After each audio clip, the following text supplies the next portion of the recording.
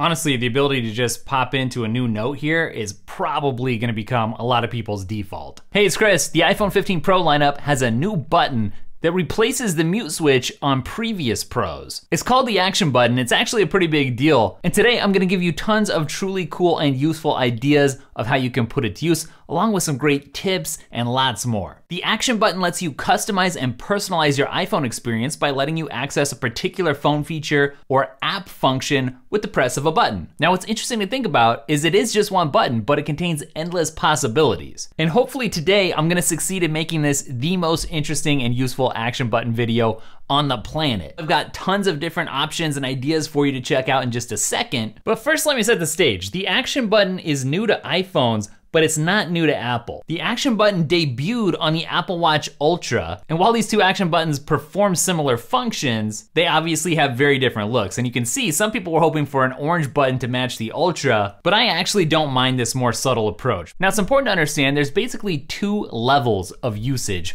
for the action button, a basic level and a more advanced level. The basic side of things is just using Apple's built-in defaults here in the settings app, things like firing up the camera or the flashlight, recording a voice memo, switching your focus modes, basic stuff. But the more advanced mode would be to take advantage of Apple's shortcuts functionality, which basically lets you dream up anything you can imagine and make it happen with the click of the action button. But the hard part there is actually the dreaming up of the cool uses, which is why I'm really excited to share with you some really great ideas. I do want to point out, just because it's interesting before we go any further, Apple didn't invent the idea of a remappable button for a phone. Samsung did it before. It's not all that common now, but the Nokia XR21 does have that at the moment. Still, when a feature gets into an iPhone, then it tends to become more mainstreamed, more mass adopted. And I'm already seeing sites like Android Police saying every Android needs to steal the iPhone 15's action button. And I'm seeing a lot of articles on Key Mapper in the Google Play Store to help Android users map their volume buttons to do something like an action button. The way I'm using the action button is with a shortcut I created for myself that helps me remember important information I've saved that I'm otherwise likely to forget about. I can surface it instantly, kind of like an inspiration button. So basically I have this note set up, and when I press the action button, it randomly displays one of the bullet points from that note.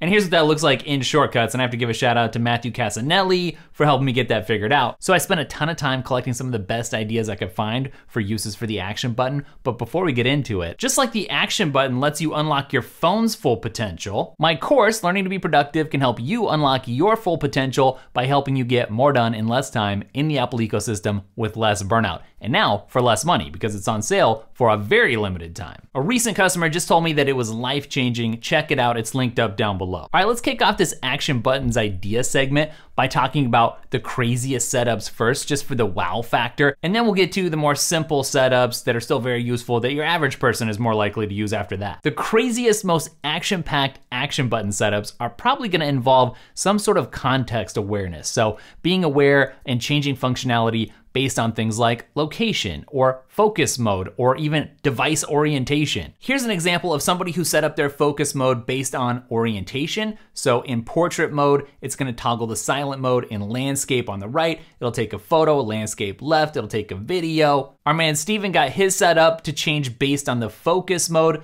and he's actually got a great video that's gonna show you how that works and help you get it set up. And this next user actually had a really great idea, triggering actions based on the time of day and location combined. So get train times in the morning, launch to-dos at work, and then maybe launch the journal app when they're home for the evening. Another genius context-aware idea has to do with whether or not your phone is connected to your home Wi-Fi network. If connected to the home Wi-Fi network and it's before noon, then open the bedroom blinds, or otherwise, open the TV remote. But when not connected to Wi-Fi, pop into shopping mode. So for those of you who are into home automation, you could also use this to set up an entire home scene. So those various context-aware action button triggers are gonna be pretty powerful and cool. But something else that I think is gonna be even more popular potentially is activating either a list or a folder, in this case, a folder like Parker's got set up, which actually gives you a variety of options with the press of the action button, basically turning it into several buttons in one. And again, this comes from Steven, but you could have it set up an action button menu like this, where you get an option that's a list. And here's somebody who's got a list for themselves as well. It's basically their personal command center. So I actually think that's gonna be one of the top uses for the action button,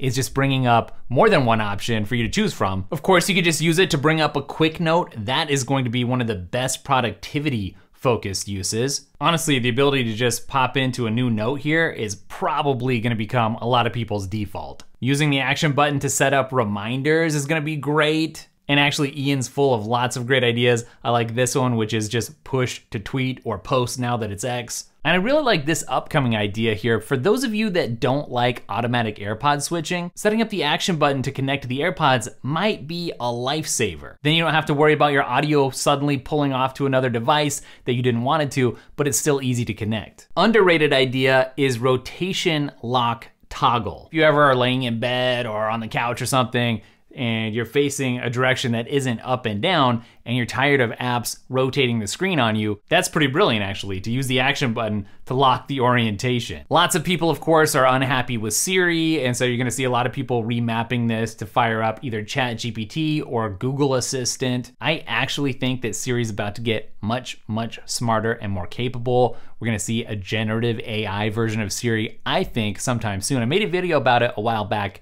that you can dig into if you want. But one of the more interesting shortcuts that I saw somebody post was swapping between their cellular plans, using the action button to switch between their primary and secondary eSIM. Of course, you can have the action button launch FaceTime and call somebody specifically. I'm already seeing a nickname for this one, the girlfriend button. But yeah, quick access to somebody, that's a pretty neat idea. If you're a Tesla driver, there are tons and tons of ways to use the action button. Of course, that's what the action button was really made for.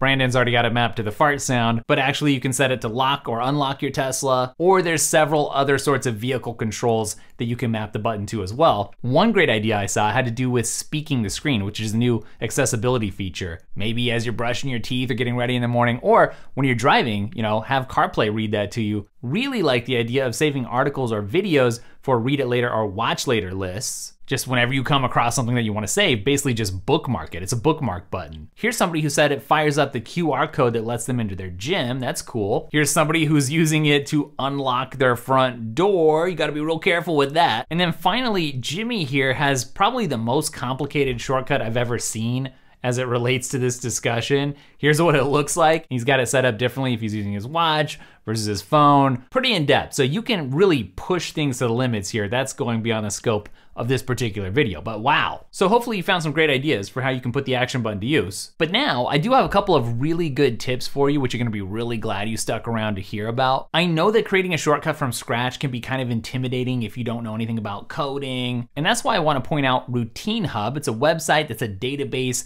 of different shortcuts that people have shared. So it's a great place to dive in and check it out, see what other people are doing and using, and actually just download those shortcuts to start using yourself. So that's good for beginners, but there's another thing called Toolbox Pro, which I'll link up for you, which is free to download and gives you 130 powerful new actions for shortcuts. So if you're pretty good with shortcuts already, but you want to advance a little further, that would be a great place to check out. Another big tip for you though, if you're really excited about your action button, is to be careful what case you go with. This is a case of not just going by looks or protection level or comfort in terms of holding it, because if you get a case that has a cutout for your action button, that might actually make it harder to push versus a case that puts a button over the action button, which actually makes it easier. So be smart if you're excited about this feature. Now, I've even seen some people complaining about how difficult it is to press the action button with Apple's popular Clear MagSafe case. So do your research. I wanna wrap things up by having a more robust discussion about the action button itself. For instance, it's only available on Apple's Pro iPhone 15 lineup. So that begs the question, is this a Pro feature?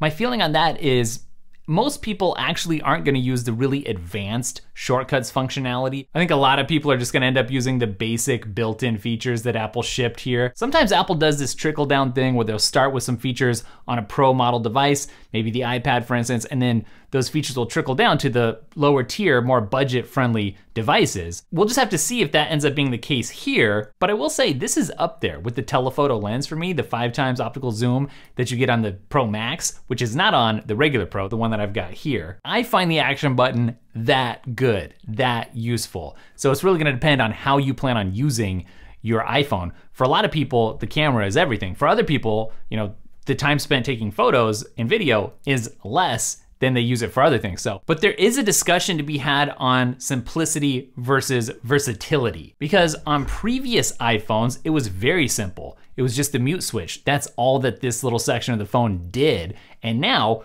that button can do so much more that it might be overwhelming to people. Whenever you add functionality, you're also adding complexity. But in this case, I actually think that that was a good trade-off that Apple made. When you turn the thing on, it automatically defaults to being basically a mute switch like it used to be. But on the other hand, I could see some other people being like, it's actually too simple. I wish that I could double tap it or triple tap it, kind of like the way that Apple's accessibility feature worked, where you could double tap or triple tap on the back there to launch a shortcut. And this doesn't do that. Even so, it does a lot. Your iPhone is now so much more customizable, personalizable, all thanks to the action button. I think it's a great addition. I'm really excited to keep using it, explore new uses. And if you have a great use, a genius idea that I didn't cover here in the video, please feel free to comment it. Let's make this video one of the most useful resources for people checking out the action button. And before we get out of here, speaking of useful, check out my course, Learning to Be Productive. Here at Daily Tech, we're trying to make your life better inside the Apple ecosystem. We also have a newsletter for you, comes out on Fridays, surfaces some really cool stuff. I hope you check that out as well. Thanks for watching. I'll catch you in the next video. Later.